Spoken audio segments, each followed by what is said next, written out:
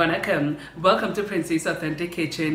இன்னைக்கு என் ஃப்ரெண்ட்ஸுக்காக வந்து ஒரு ஸ்வீட்டான ரெசிபியோட வந்திருக்கிறேன். நான் இன்றைக்கு செய்ய போகிறேன் வந்து சீனி அரியாதாரம். இந்த சீனி அரியாதாரம் வந்து நான் ஏற்கனவே செய்திருக்கிறேன். இப்போ போகிற லிங்க் கிளிக் பண்ணின்னு சொன்னால் அந்த ரெசிபி வீடியோ உங்களுக்கு கிடைக்கும். ஆனால் இந்த சீனி அரியாதாரம் வந்து கொஞ்சம் வித்தியாசமாக செய்ய போகிறேன். ஸோ இந்த சீனி அரியாதாரம் எப்படி செய்கிறேன்னு சொல்லி உங்களுக்கு ஸ்டெப் பை ஸ்டெப் கற்றுத்தரேன்.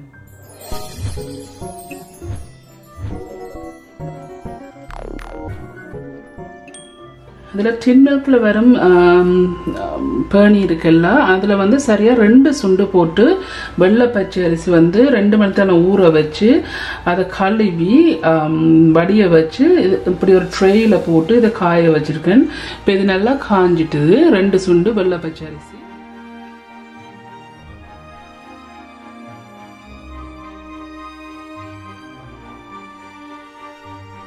போட்டு கிரைண்ட் பண்ணி மாவாக அடிச்செடுப்போம்.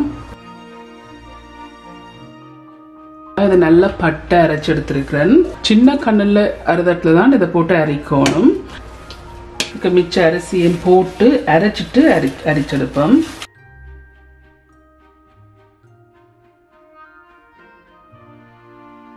அரைச்சிருக்கிறேன். பட் எல்லாத்தையும் ஒன்றா சேர்த்து எல்லாத்தையும் அரைச்சி போட்டு அரைச்செடுப்போம். இதெல்லாம் போட்டு அரைச்சி எடுத்துட்டேன். இப்போ இந்த சின்ன கண்ணில் பின்னரையில் இதை அரைச்செடுப்போம்.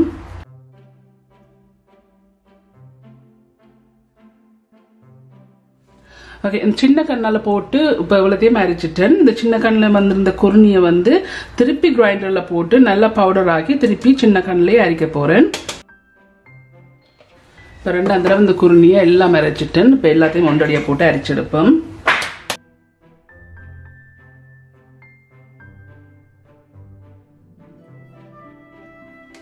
ஓகே, 2ஆம் தரம் அரைச்சல வந்து இவ்வளோ குருணி வந்திருக்கு. இப்போ நான் இதை திருப்பி கிரைண்டரில் போட்டு அரைக்க போகிறேன்.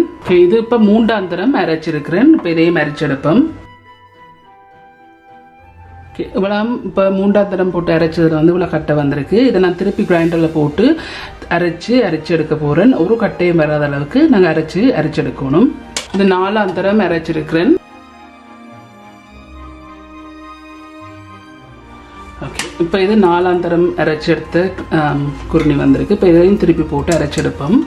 இது 5ஆம் தரம் அரைச்சிருக்கிறேன் இந்த குருணியை. ஸோ இன்னும் கொஞ்சம் இருக்குது, இதையும் அரைச்செடுப்போம். இது 6ஆம் தரம் அரைச்சிருக்கிறேன். இந்த இவ்வளோ தான் குருணி வந்திருக்கு. இது தேவையில்லை, நீ இது வீசிடுங்கோ காணும். இந்த டின் மில்க் வந்த கேன் தான் நான் யூஸ் பண்ண மெஷர்மெண்ட்டுக்கு. ஸோ இதுலேருந்து 2 கப் அரிசி எடுத்து ஊற போட்டுனான். அதே மாதிரி பரதட்டி 2 கப் அரிசி எடுத்து வெள்ளை பச்சை அரிசி எடுத்து ஊற போட்டுனான். அதே கப்பால் இந்த சீனி வந்து பரதட்டி 1 கப்பும் இந்த அளவு சொன்னால் 310 கிராம் வருது. அதே போல் ரவையும் வந்து இந்த ரவை தான் எடுத்திருக்கிறேன். அதில் 162 3/4 கப் எடுத்திருக்கிறேன் ரவை. அதில் வந்து 162 கிராம் வருது.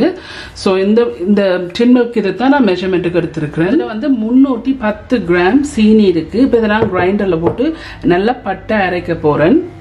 அரைச்ச கிரைண்டர்லேயே சீனியை போட்டு நல்லா பட்டை அரைப்போம். நல்லா பவுடராக அரைச்சிருக்கணும் சீனியை. இந்த இது பவுடராக அரைச்சிருக்குது. சீனி எல்லாத்தையும் நல்லா பவுடராக பட்டை அரைச்சிருக்கு. அப்போ தான் இந்த மாவோட வந்து கசிஞ்சு வரும். நான் அந்த அரைச்சி வச்ச மா இருக்குது. இப்போ இது நல்லா அரைச்சி பவுடராக ஆக்கியாச்சு. இப்போ இதுக்குள்ள வந்து ரவை இருக்குது. 162 கிராம் ரவை இருக்குது. நான் சொன்ன மாதிரி பால்டின் பேணியில் வந்து 3/4 பேணி போட்டிருக்கிறேன். ஸோ இதில் வந்து 162 கிராம் ரவை இருக்குது. இப்போ இந்த ரவையை இதில் போடுங்க. இப்போ இந்த ரவையை போட்டுட்டு இதை நல்லா மிக்ஸ் பண்ணணும். ஏன்னு சொன்னால் நீங்கள் நார்மலி வந்து சீனி அரியாரம் செய்யக்க குருணி கொளிச்சு தான் குருணி எடுத்து தான் செய்கிறது. அந்த குருணிக்கு பதிலாக தான் இந்த ரவை போட்டிருக்கு. இதுக்கு இது அந்த குருணி எடுத்து அதில் சிலாக்களுக்கு வந்து அந்த குருணி எடுக்க வந்து பதம் பிழைக்கிறது. ஸோ அதில் வந்து நீங்கள் இப்படி செய்து பாருங்கள். இது ஒரே மாதிரி டேஸ்ட் தான். ஆனால் இது கொஞ்சம் ஈஸியாக இருக்குது. நீங்கள் குருணி ஒன்றும் கொளிச்சு எடுக்க தேவையில்லை. இது ஈஸியான வேலை செய்கிறது இந்த சீனி அரியாதாரம். ஸோ இதில் வந்து உப்பு இருக்குது. இந்த இனிப்பை காட்டுறதுக்கு தான் இந்த உப்பு போடுறது. இதில் 1/8 டீஸ்பூன் உப்பு இருக்குது. இதில் வந்து நான் அரைச்சி வச்ச சீனி இருக்குது. இந்த சீனியும் போடுங்க.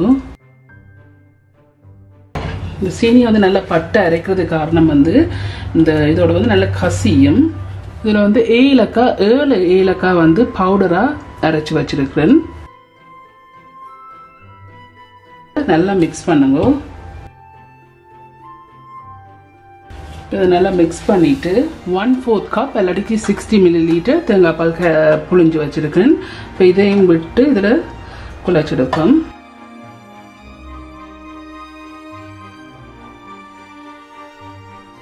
நல்லா பிசைஞ்செடுக்கணும். இந்த சீனியெல்லாம் கசிஞ்சு வருகிறையும். அரிசி மாண்டபடியாக அரிசி மாண்டு சொன்னால் டக்குன்னு கசியும். ஆனால் ரவை போட்டபடியாக தான் கொஞ்சம் நேரம் எடுக்கும். ஸோ இது நல்லா பிசைஞ்செடுங்க. ஸோ இதெல்லாம் நான் நல்லபடியாக குழச்சிட்டேன். இதை குழச்சி போட்டு இந்த உங்களுக்கே தெரியுது நல்லா குழச்சிருக்குது. நல்ல சீனி கசிஞ்சு இதில் வந்து நான் எண்ணெய் கொஞ்சம் விட்டு இந்த தாச்சியை வந்து மீடியம் ஹீட்டில் வச்சுருக்கேன். இப்போ மீடியம் ஹீட்டில் இது கொதிச்சுட்டு இருக்குது.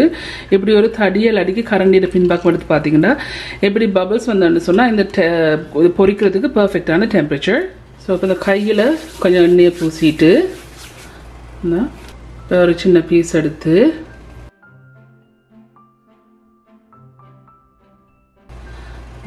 இப்படி ரவுண்டாக பிடிச்சிட்டு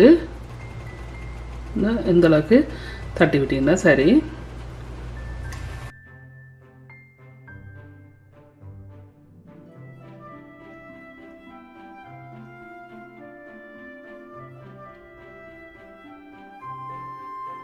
ஸோ போட்டுட்டு இந்த எண்ணெயால் வந்து எத்தி விடுங்க.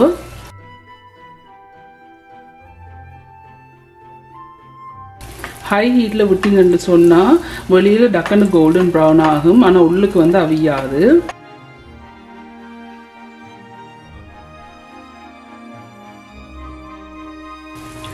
போட்டுட்டு 2-3 போட்டுட்டு உடனே எண்ணெயால் எத்தி விடுங்க.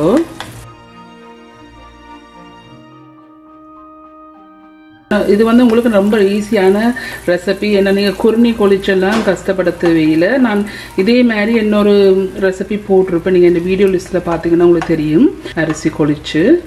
ஸோ இது வந்து அதெல்லாம் உங்களுக்கு செய்ய தேவையில்லை. போட்டு உடனே கொஞ்சம் எண்ணெயால் எத்தி விடுங்க. அப்போ தான் கொஞ்சம் பொங்கும். உங்களுக்கு தெரியுதானே பொங்கி வருது. இந்த இது பொரிஞ்சிட்டுது. நான் உங்களுக்கே தெரியுது நல்ல கோல்டன் ப்ரௌனாக வந்துட்டு.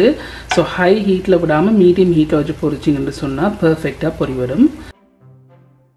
இது வந்து 1 மாதத்துக்கு கூட நீங்கள் இதை வச்சு வடிவாக சாப்பிட்லாம். நல்ல சாஃப்டாக இருக்கும். உள்ளுக்கு பதத்தை பிழைக்காமல் செய்தீங்கன்னு சொன்னால் உங்களுக்கு பர்ஃபெக்டாக இந்த சீனி அரியாதாரம் கிடைக்கும். ஓகே ஃப்ரெண்ட்ஸ், ஸோ இதுதான் இந்த சீனி அரியாதாரம், ரவையில் செய்கிற சீனி அரியாதாரம்.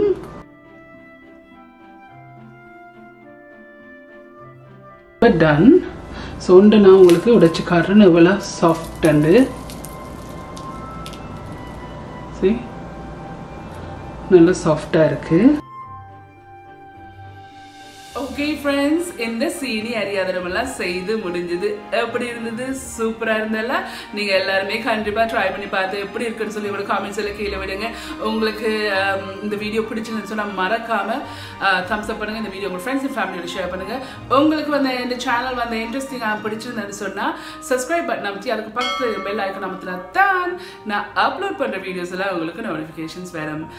மீண்டும் இன்னொரு இன்ட்ரெஸ்டிங் கண்டிஷனில் சந்திக்கும் வரையும் நன்றி, வணக்கம்.